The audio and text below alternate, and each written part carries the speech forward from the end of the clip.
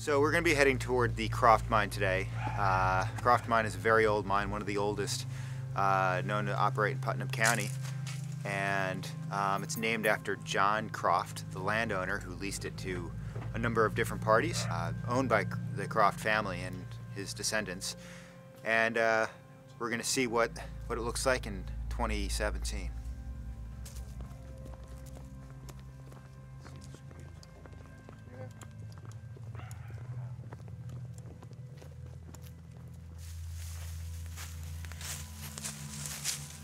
We're going to go and check out some of the surface features of the mine.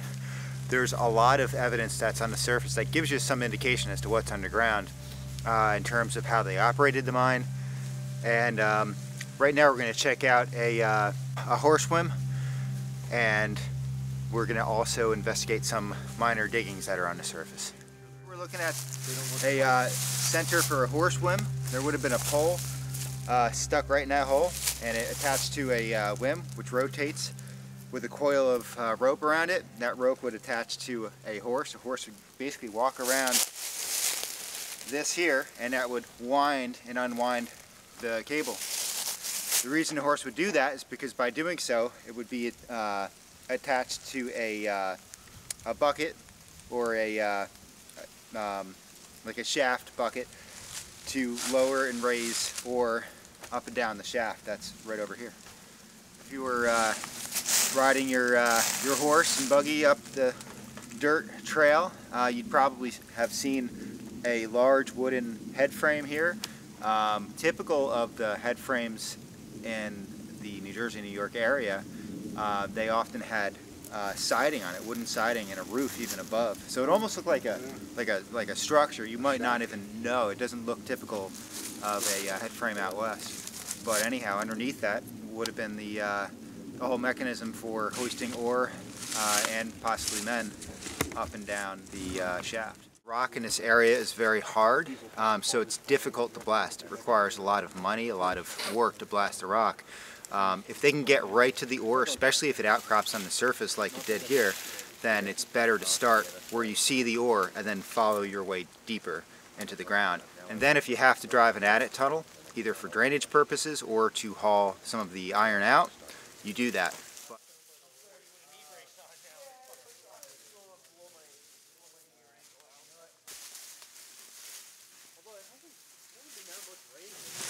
Okay, so we just reached the entrance right over here to the mine. It is basically a 45 to 50 degree incline. So we only have one rope, so we have to go one at a time. But as each one goes down, the next one goes. We have a crew of about 9 people, and we're ready to do this.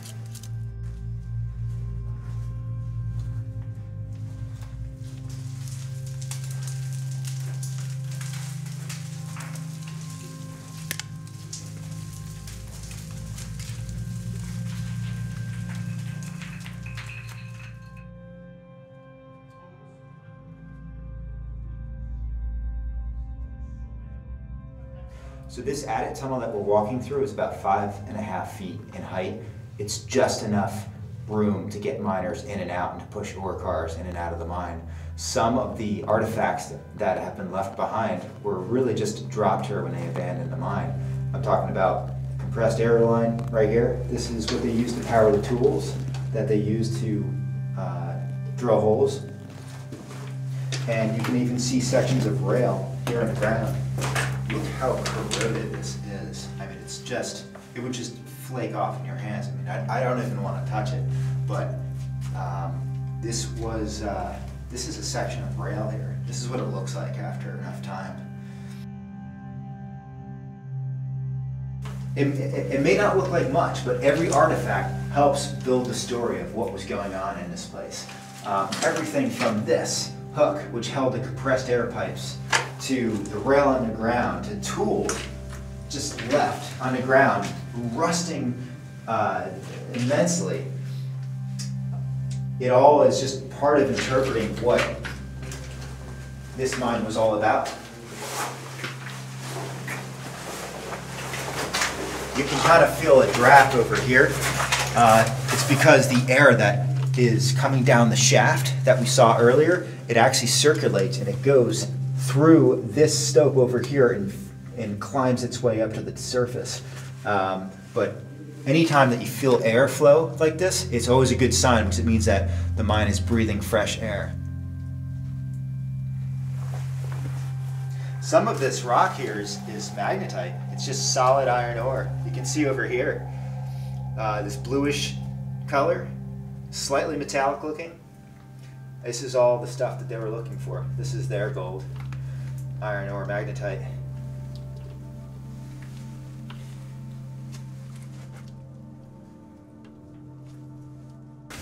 Over here, heading this direction, what looks like a collapse of rock right now was actually the tunnel. It's just completely obscured by broken rock that fell in from the surface. It just over time just fills up this space. But this used to be the way the miners exited the mine. You would just walk through this rubble here, and you'd be back. You go another 100 or so feet, and you come right out of the side of the hill. But today, it's all obscured from rockfall.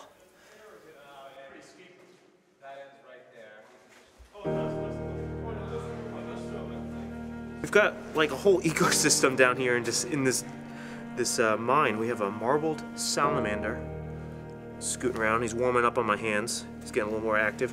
We've got shine your light. He's right there. Millipedes. We have a toad, and then at least 3 leopard frogs. 2 of them are in the drill hole. And then if you look up, there's our food source. Cave crickets. From up there, you can dive into the water.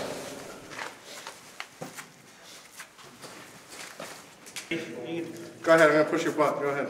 Oh, I can't. I have no purchase. Go ahead. Push. There we go. No stuff. Hold on. Hold on. Go ahead. I'm throwing it here. There's a rock there, sorry. All right, go push. Oh, man, this is good. All right, I'm good. Getting down's going to be another thing. Nick was a lot better climber than me. There's no handholds.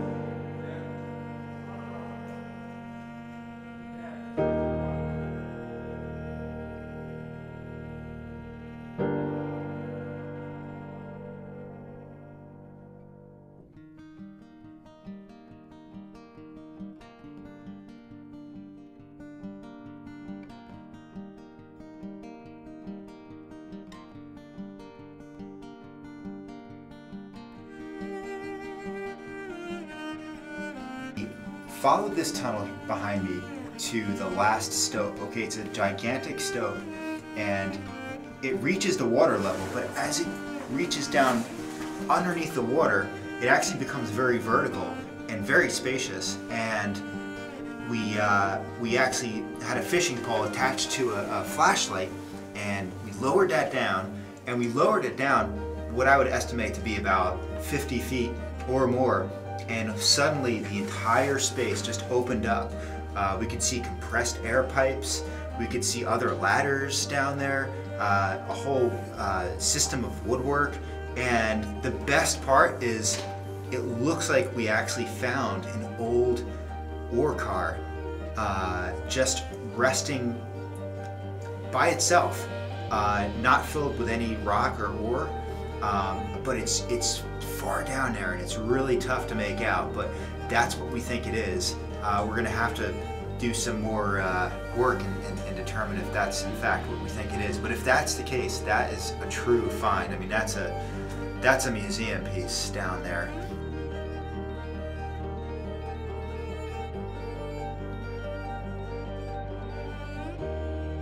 There is probably an entire museum of artifacts and relics from the past in this mine.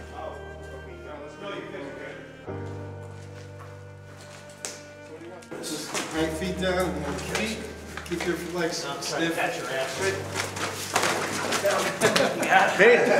Well, he just keeps going. You can clearly see the different levels, how they progressed down here, and they petered out at the end. A couple little drifts that they're like, there's nothing here, and they moved down to the next level, and it obviously goes down even farther down the water level.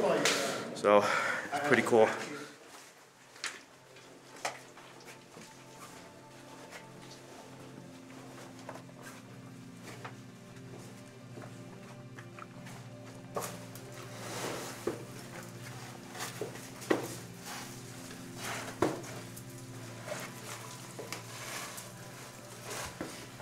You just can never see it all. Sometimes you just got to keep making return visits because there just isn't enough time to just take everything in. And the more you learn about the mine, the more clues you pick up, the better you're able to understand the history of the mine, the story that's left behind.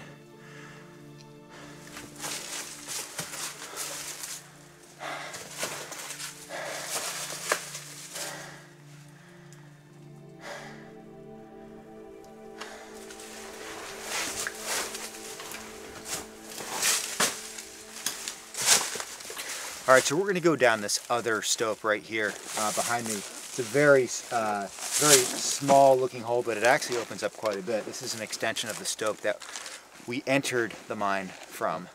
At the bottom of this is the adit tunnel, which heads out of the hillside in that direction there, although it's been eroded shut, just probably by time.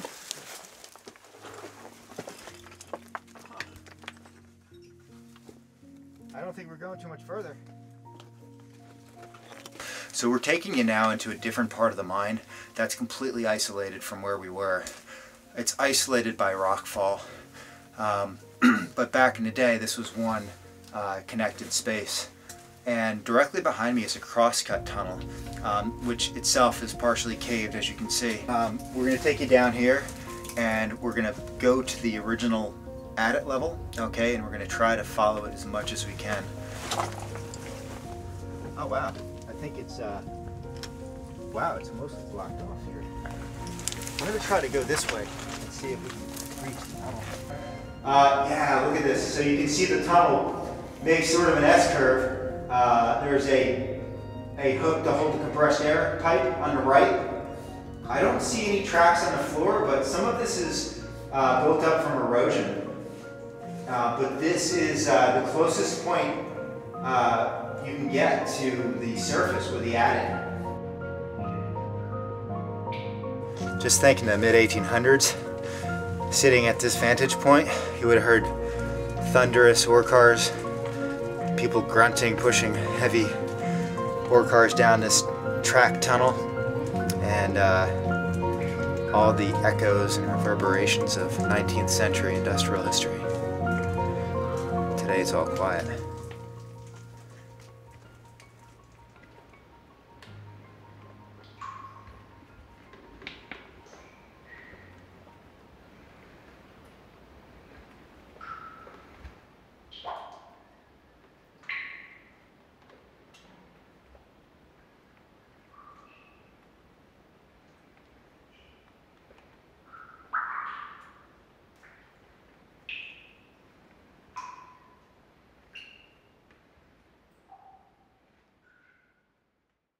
With today's technology, you know, you can really see far better than the miner could see underground, and you can far better interpret what you're looking at. we were probably amongst the first people to go down into this mine with hard hats on. The miners, they didn't wear hard hats back when they mined it. They had soft caps, so they didn't have the protection on their head. In terms of lighting, we have high-powered LED lights, incandescent, halogen. Miners, they had candles and whale oil lamps. So, you know, it really affords a better observation as to what it's like down there. Yeah, I'd say all in all, we learned a whole lot more about this mine. There isn't really that much written about it.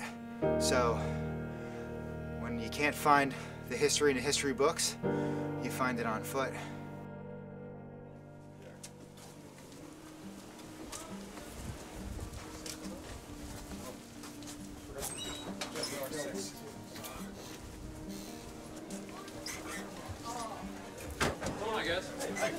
Well, we just had a very long and thorough mission, so we need to have a spear that compensates. That's the equivalent of the adventure that we just went on. So we're talking about 9.3% alcohol, you know, something that's going to knock you down after a lot of hard work. We're thinking of the Millhouse Northwest Territory IPA.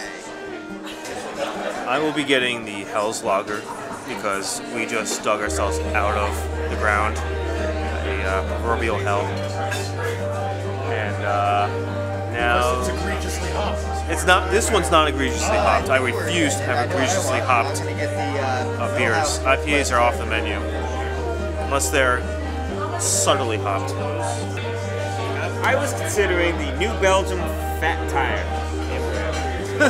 Consider it done. Why'd you consider? I went with wine because I wine a lot, so why not? And Dave? I'm going with the Millhouse as well because it's egregiously hopped. Anything that's egregious is right up my alley. So I'd like to make a toast to all of us for keeping this thing going and just like not only visiting a lot of great mines and seeing history, but just the awesome like friendships that we've made in doing that. I really value that a lot, and I drink to that now, and I hope to continue to drink to this for many years to come. Can you tell us what the Hudson chain was? Hudson chain was stretched across the Hudson. It was a long chain forged of iron from local mines to prevent the British from sailing up the Hudson River. And where was it strung? Right at Bear Mountain Bridge? Well, right here at Cold Spring. Right at Cold Spring? Right at Cold Spring. There was a furnace right here. In the 1770s, during the Revolutionary War. Absolutely. So that iron had to come from somewhere. Yes, and it came from local mines, and I don't know offhand which mines contributed. From my memory, the Sterling Mine, the Clove Mine, and the O'Neill, they actually have it on the ledgers. O'Neill. There's a lot of other ones that claim it, like Ringwood and whatever, but they don't think it actually came from Ringwood. There's almost no words can quite describe the degree of reward and friendship and just sheer discoveries, out of the box discoveries that we found today. You know, we've been to the mine before. It's not a new mine, but it feels like it's a new mine because everything that we, I mean, throughout our mission, we just constantly kept like getting new perspectives on the mine and what went on there. I mean, just collecting all the clues from underground and building like a solid picture. I think like I feel like I know so much more about this mine.